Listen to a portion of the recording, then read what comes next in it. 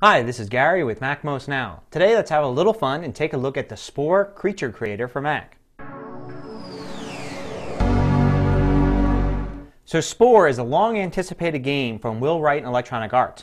Will Wright was the creator of games like SimCity and The Sims. Spore is going to be the ultimate sim game where you get to create life from a small microbe all the way up to intergalactic civilizations. So in anticipation of their game's release on September 7th, they've released a smaller game called Spore Creature Creator that allows you to play around with just a portion of Spore. Let's go and take a look how it works on the Mac. So here's what the game looks like. You can start off by clicking Create a Creature, and then you start off with basically a blob, and you get to add things to it. So for instance, you can go ahead and drag over a mouth. You can click on arms and legs, drag over some legs. And you can see the creature is kind of playful and kind of will move around as you add things to it. Add some claws to it.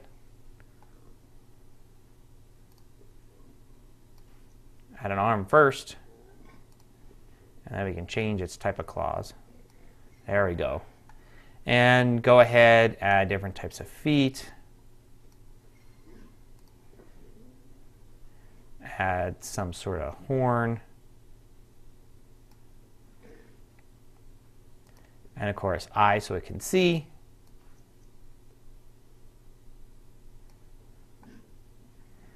And then you can stretch out the creature in lots of different ways.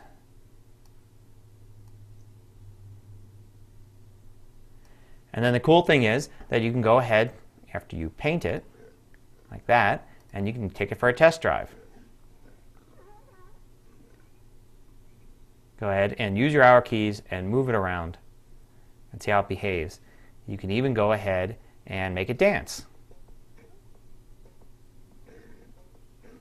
So that's a fun little thing to play with. It's only a portion of what we'll see when the real game is released. But the weird thing is that not only is EA going and sending this out as some sort of promotional material for Spore, but it's selling it as well. You can buy a bigger version of the Spore Creature Creator for $10, which is really odd to go ahead and try to sell us a piece of marketing. When the final game comes out, most likely it'll retail for about $60, and there's going to be an even bigger version of the game that has more stuff in it for $70 or $80. We'll have to see what the final prices are when it gets released. I love the whole idea of Spore, and I can't wait for the game to come out. But even I can't see spending $10 for just the Creature Creator now when I can wait for September 7th and buy the full game then. Now, part of the Spore Creature Creator is that you can go ahead and upload your creation and share it with other people. Now, EA has already found that there's a problem with this because people are creating creatures with interesting body parts, some that look like interesting body parts.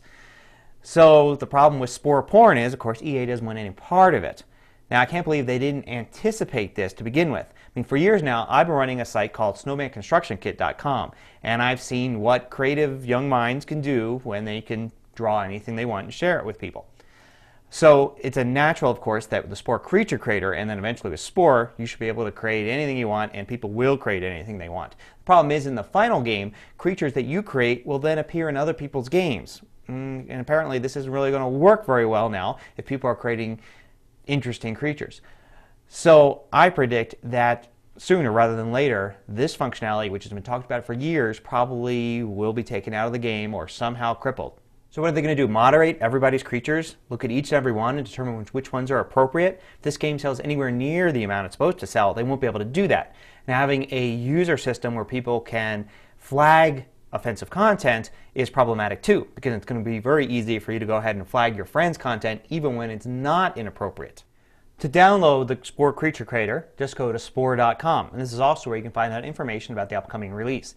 The interesting thing is the upcoming release of the full version of Spore will not only support PCs and Macs on the same day of release, but supposedly will support also the iPhone on the day of release.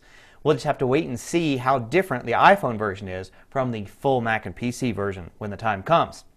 Until next time, this is Gary Rosenzweig with MacMost Now.